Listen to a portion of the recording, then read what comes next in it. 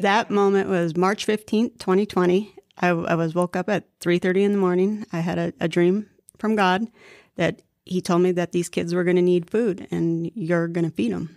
And it was spelled out on a board. So everything I seen in my dream, I woke up, I wrote it on Facebook, and then I sent it. Sent it to who? Sent it out for the world to see.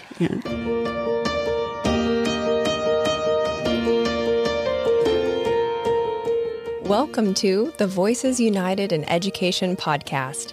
Each week, we showcase the teachers, administrators, and community members who go the extra mile to contribute to the success of every student in Escambia County. You'll meet the real people behind the titles and learn about the amazing resources to support every student's success. If you grew up in the 80s, you might remember Cheers, where everybody knows your name. Each character felt like they had a spot waiting just for them. That's the feeling my next guest is trying to create through a butcher shop.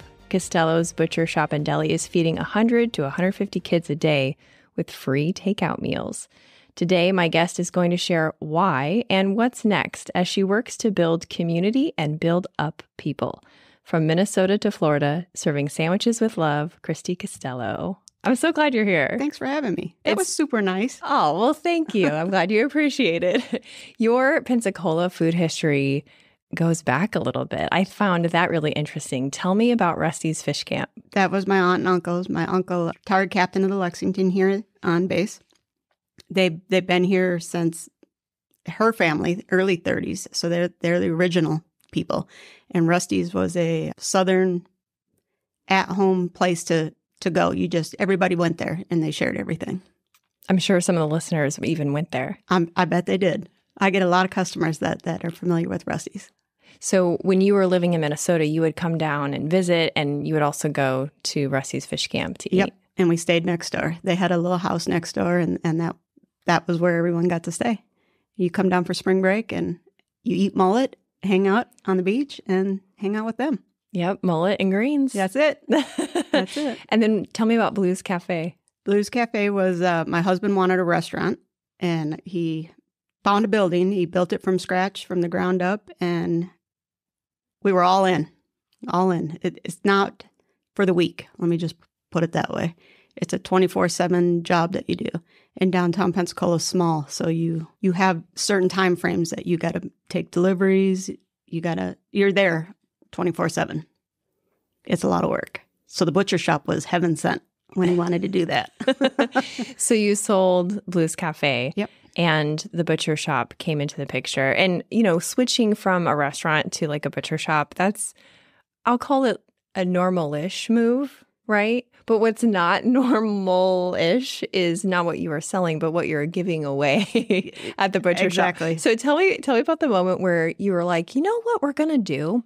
We're going to give away food to kids. Tell me about that moment. When did that happen? That moment was March 15th, 2020. I was woke up at 3:30 in the morning. I had a dream from God that he told me that these kids were going to need food and you're going to feed them. And it was spelled out on a board. So everything I seen in my dream, I woke up, I wrote it on Facebook, and then I sent it. Sent it to who? Sent it out for the world to see. You made a 3:30 a.m. post based on a dream. Yeah. Wow. Yeah. And then I waited for my husband to wake up to let him know we're giving everything away. Oh my God. And that's how it went down. Oh, okay. Well, that is very interesting. So what was the response to that Facebook post? From my husband or the people? Let's start with the people, then we'll go to your husband. The people, they didn't know what to think. I think they thought they had to pay for it. So when they came in, they're like, well, how much are those? I said, well, at that time, it cost me $2.39 a lunch. I said, it's about $2.39, but I'm giving it to you for free. And they're like, well, what's the catch? I said, no, I just think that this community is going to need a lot of love. And these kids, where we're at, they don't have a lot. So I wanted to be something dependable and reliable, and they felt loved and not separated, because everything was getting separated at that time. So I just wanted to be that hub where they could come and depend on me. And your husband? He was like, we don't have any children. I said, I know. He goes, well, what if 10,000 kids show up? I said, then we're going to make 10,000 sandwiches. is what we're going to do. And then he's all on board now. You can see he loves it. He loves it. Had the needs of the community been on your radar prior to having that dream? No, because when Costello started, we were retired. And then my husband he kept egging me on to do something. He wanted to do something again, get connected in the community again. It took about 4 years before he just opened Costello's. He goes, this is what we're going to do. And we started the butcher shop. And so then I thought, well, this will be fun. It's kind of an extension of our house, things that we love, wine, cheese, all my friends are going to be there. And now we have a grocery store. It's not how he sold it, but here we are. Wow. So it's really built out since then. Yeah. Since giving away the sandwiches, what have you learned about the situations of the kids' family lives that would warrant them needing food? A lot of them are single parents that are working all the time, so the kids are home alone. A lot of them just don't have the means to supply something on a steady base. I mean, I get them come in. Yesterday, I had a lady come in, her EBT card, she only had a little bit left. You can't buy hot sandwiches with EBT. You can only get grab and goes. She didn't have enough, so I just rung up what she did have enough, and then I just buy the rest. It's changed me forever. I can relate. I was a single parent. I didn't know it would be this impactful to me as it is now. It's changed me forever. It sounds like it's impacted you as much as it's impacted the people that you're serving. Definitely. I see my customers. They know they can depend on us, and they're good to us. They shop with us loyally. It goes both ways. Are there many grocery stores in that area? We have Grocery Outlet across the street, Dollar General, and CVS. So that's about it. They're loyal to you compared to those places. That's a big deal. Yeah, I've watched the kids. We've been there 5 years now, so I employ a couple of them. They were little shopping with us, and now they work for us. Wow. Yeah. Is that something that is within your radar? Is to create employment opportunities also? Definitely.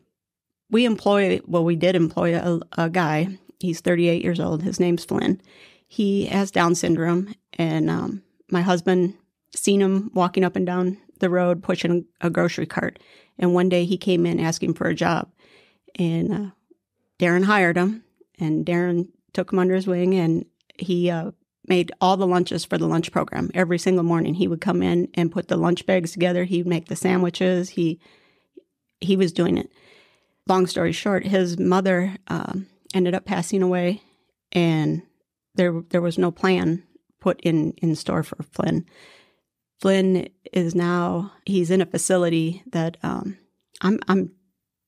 praying that I'll be able to get guardianship of him eventually once he can get everything that he needs medically set up.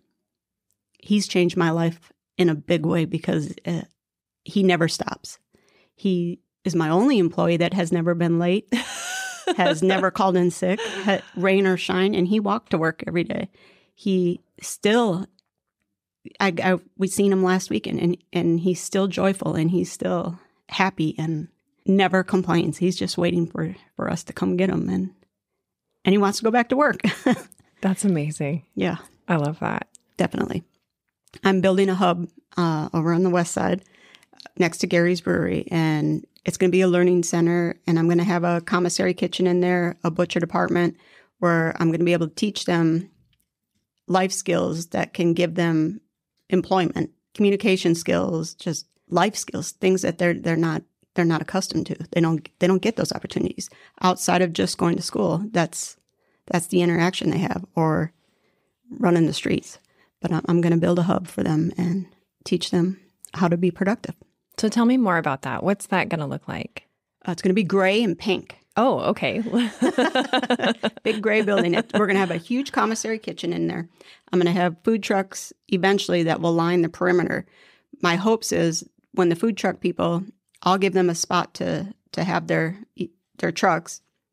In return, once the kids learn how to run a deli, how to do the things that we do at Costello's, the food truck people will employ them. So then it becomes an entrepreneurship. The harder they work, the more they're going to make. They're going to see everything they've learned, money communication, food, what they can do with the food that they're given. They're used to shopping in food pantries. So we teach them how to make things with the items that they're going to get from the food pantries. It doesn't have to be, blah. It can be something gourmet and something fun. Wow. Okay, so you mentioned the more successful they are in the food truck, the more money they make. Because it'll be kind of a split. Ah, okay. Yeah. Profit sharing? Yeah. Kind of. So when they're doing the work, I'm just going to supply the place, the food, and then they learn it, and we split it. You can't take it with you, so I'd rather see them benefit from it while I'm alive. You definitely have developed a love affair for Pensacola. Yeah. And it's one that began obviously with your uncle and visiting here over the summer, but the food truck also comes from a strong connection with family. Can you tell me about how your grandma and your mom are kind of interwoven into the food truck part of what you have going on? Yep. So my grandmother is pretty much who spoke life into me and raised me and made me who I am today. My mother passed away before my grandma. The money that I inherited, my mom should have got, but she passed away. So my grandmother left a little bit of money, and the money that she left, I bought the food truck. With the purchase of the food truck, I intend to use that to help up-and-coming chefs, people that want to learn how to do the food truck life or entrepreneurship. They can use it, and what they make is what they make. It's theirs. They can buy the product from me. They get the money, the proceeds from that. They donate to the kids' lunch program. So it's a win-win. And that's something you have going on right now, right? Currently, yeah. Okay. And so that's really more like an entrepreneur branch. They are completely running that as... That's their business, but that's Costello's truck. We own it, but I'm letting them use it to help them better their life. And who's them? Right now we have Big Moose Barbecue. He's in there. We had Chef Ed Lordman, and that was in there. My husband's in there a couple days a week. I have Miss Gabby, who's a new up-and-coming mom. She's in there on Sundays doing wings. So a little bit of everybody is in there. Anybody that wants a chance or needs a spot, that's where they go. How do you see the interaction playing out between the butcher shop, deli / grocery store, the food truck that you were just speaking about, and the up-and-coming hub? The hub is going to take the kids, educate the kids, give them a spot. Once they get through that and I feel that they're ready to go, I can employ them at Costello's, or they can start maybe trying to build their own business into my food truck, try it there. And then hopefully they graduate and they move on and become bigger and better. So you mentioned that you relate to some of the families who are struggling to make ends meet because you were a single mom. And I've read that your mom also had some struggles, and that's really influenced your outlook. Can you share about that? Definitely. My mom was an alcoholic. She had me very young. My dad was young also.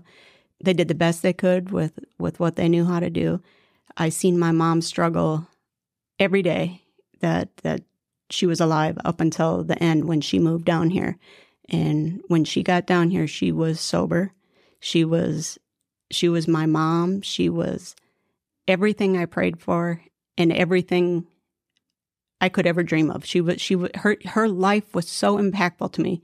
It has changed me forever. And that's how I know God's real, because he performed a miracle in her, and she was worth the wait. It's changed me. She got here, and a year after she got here, she was diagnosed with cancer.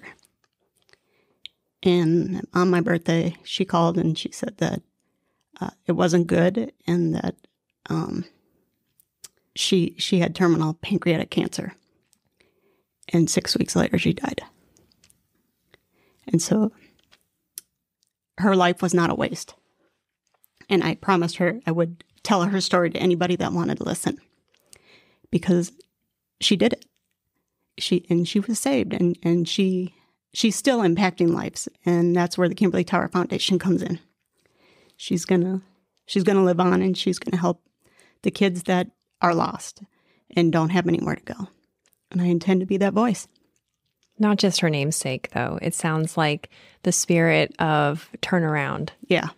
She thought her, and on her dying bed, we've talked about how she thought she wasted a lot of time and wasted a lot of her life. And I told you didn't waste anything, and your life was not what you are. I can't tell you one bad memory about my mom. That's how impactful she was and how wonderful she was. She was bigger than life. And she did it. She did it. Do most of your customers know this story? They do. Some of them do now that it's been out there, but I never thought about telling the story until I see the kids that and I see single parents that are versions of my mom, and they need it. They need to know they're not alone. It doesn't define you. Anybody can do anything. Yeah. Yeah. What's the timeline for the Kimberly Tower Hub? I'm hoping we are in there by the end of June. That's what I'm praying for. But you never know. It could be sooner. It could be sooner. Could be sooner. Is there going to be a big grand opening? Oh, yeah, definitely. Yeah, we'll announce it, and I'll put an ad out, and I'll definitely email you so that you can see it. You can come and break some bread over there. Yeah. See the kids. Absolutely. It's yeah. fun. I love that area of town. Yeah. I think that would be amazing. As we wrap up, what do you want families that are in the Costello's Butcher Shop neighborhood to know about? What do you want them to know? We're not just a store. I want you to feel like you're at my house. I want you to feel like you're my family, that we're dependable. Nobody's perfect, but I'm here for the long haul. My husband's here for the long haul, and I hope that I can help change someone's life. I think you're on your way. I hope so. Thank you so much for sharing today and sharing in the community. Thanks for having me. I think your heart is felt. Thank you. Thanks for listening. Be sure to subscribe and share. Voices United in Education is a production of Escambia County Public Schools.